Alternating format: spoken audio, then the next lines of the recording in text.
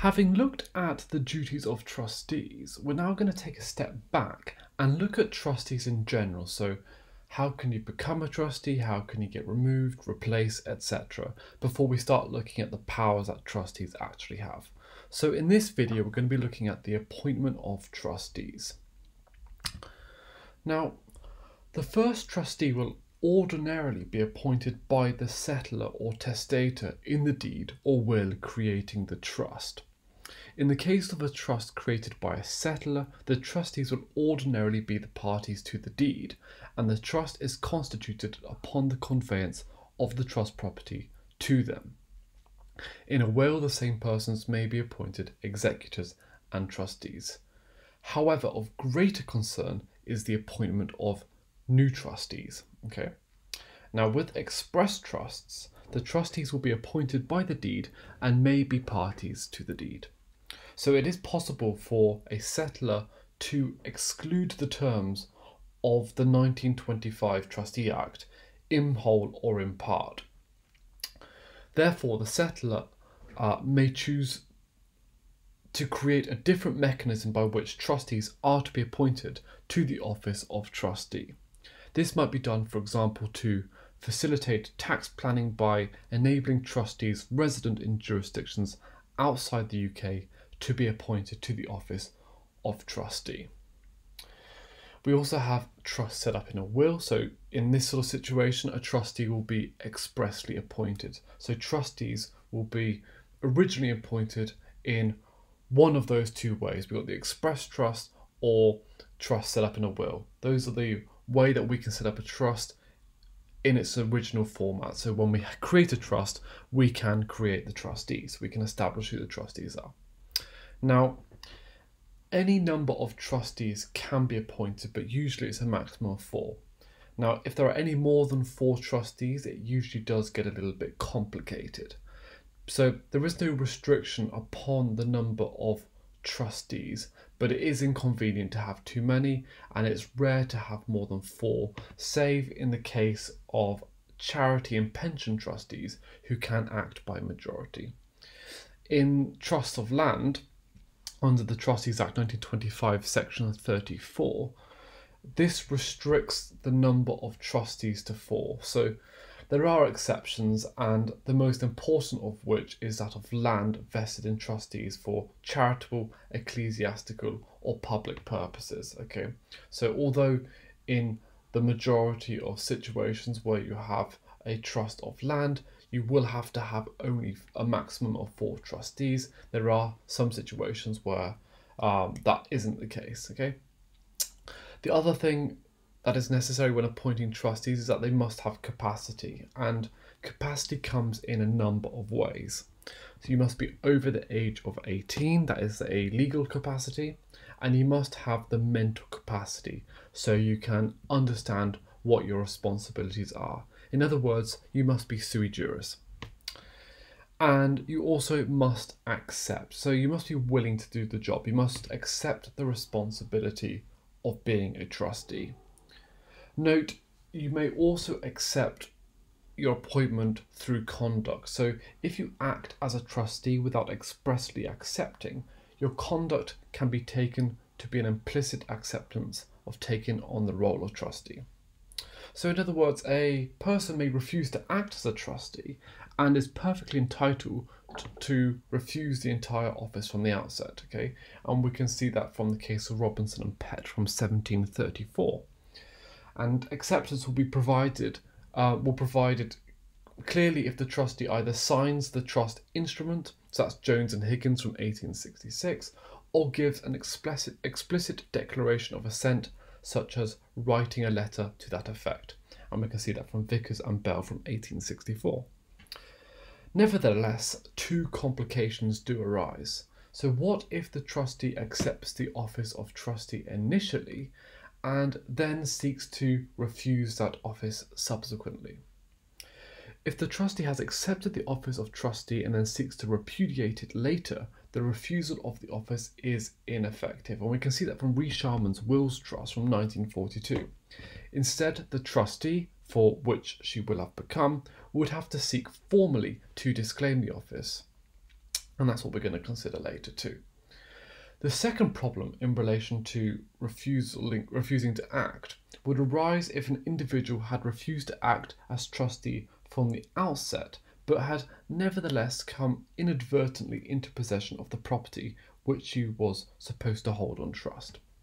So suppose, for example, that a settler thrust a valuable chattel into the hands of his intended trustee while on his deathbed and died before the intended trustee had a chance to request that the settler appoint someone new as trustee.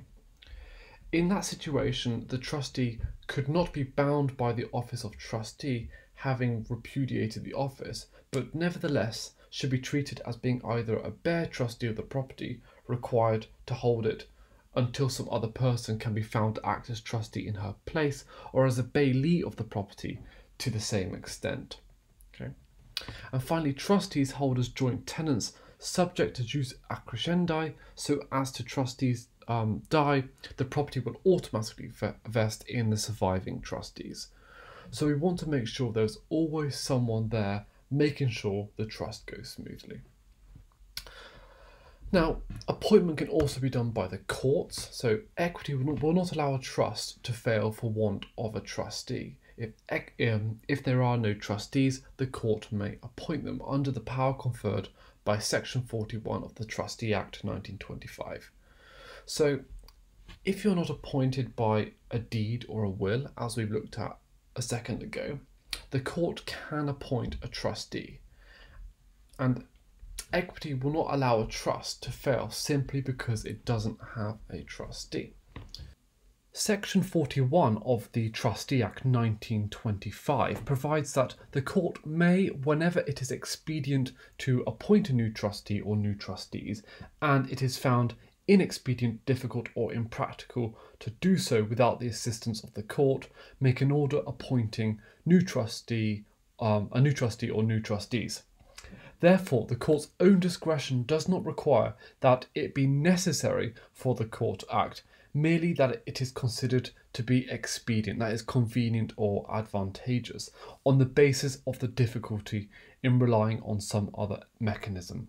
So, for example, where one trustee obstructs the proper administration of a trust by refusing to consent to the actions by the other trustees, the court may deem it expedient to appoint a new trustee to enable the trust purposes to be performed.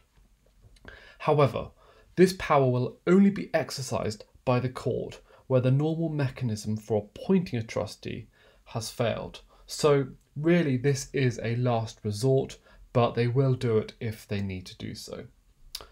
Their power may be used to replace or appoint trustees either where there is no one capable of exercising the statutory power, or where those who have the power are unable to agree.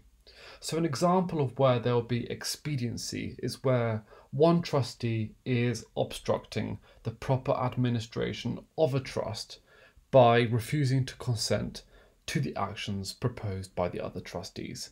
In such a situation, the court may deem it expedient to appoint a new trustee to enable the trust purposes to be performed. Okay. So there are some matters with which the court should take into account when replacing or appointing a trustee, and these are as follows. The first is the wishes of the settler. Okay, so the question is it in the trust document? Does it talk about who they want to be the trustee, or had they expressed it in some way? So if the settler has sort of mentioned somewhere that they want a certain trustee, and it is their wish to appoint a certain trustee, then this will be taken into consideration by the court. The second consideration would be trustees should not favour some of the beneficiaries over others. So when appointing trustees, they should remain neutral in their appointment and should not favour some beneficiaries over others. In other words, appointing a relative of one of the beneficiaries as a trustee is not really a desirable option. And finally, does it promote or impede the execution of the trust? The court wants to appoint someone that helps the trust to continue. Okay, they don't want to appoint a trustee that will prevent the trust from continuing smoothly. So put another way, the factors which a court will take into account when exercising its jurisdiction to appoint trustees were discussed by Turner in the case of Re Tempest in 1966, and the court should always have regard to these three prime requirements: the wishes of the person by whom the trust was created, the interests which may be conflicting of all the beneficiaries, and the efficient administration of the trust.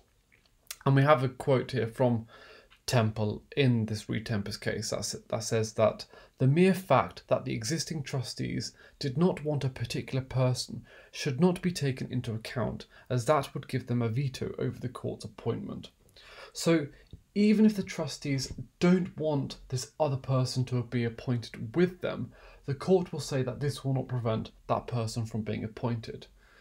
They look to whether the trust will function and therefore look for the most suitable person. So the court will disregard any protest from the trustees and beneficiaries for the most part. So Temple set out the matters which the court should take into account when appointing a trustee. Okay, so they should consider the wishes of the settlor, and that the trustees should not favour some of the beneficiaries over others. The court should consider whether the appointment would promote or impede the execution of the trust, but the mere fact that the existing trustees did not want a particular person should not be taken into account, as that would give them, as it says here, a veto over the court's appointment. Okay, and finally we have the public trustee, which is appointed by the Lord Chancellor. Now, the public trustee is a public office holder appointed by the Lord Chancellor under the Public Trustee Act of 1906. In theory, any person may be named the public trustee as a trustee of a trust under the Act. However, the public trustee is not obliged to accept any trust and will in practice only act as the trustee of trusts for the benefit of persons under a disability where there is significant dispute between existing trustees or as a last resort. So just like all of us, the public trustees don't have to accept this position, but generally he will accept the position when dealing with trust for the benefit of a minor, a person with a disability, someone who needs some extra care, etc. Okay, but it is usually very much a last resort. Okay, that is the end of this video on the appointment of trustees. In the next video, we're going to continue talking about these sort of administrative factors of trustees and look at the replacement and removal of trustees. But if you have any questions about this particular video, then please leave a comment below and I'll get straight back to you. Thank you very much for watching.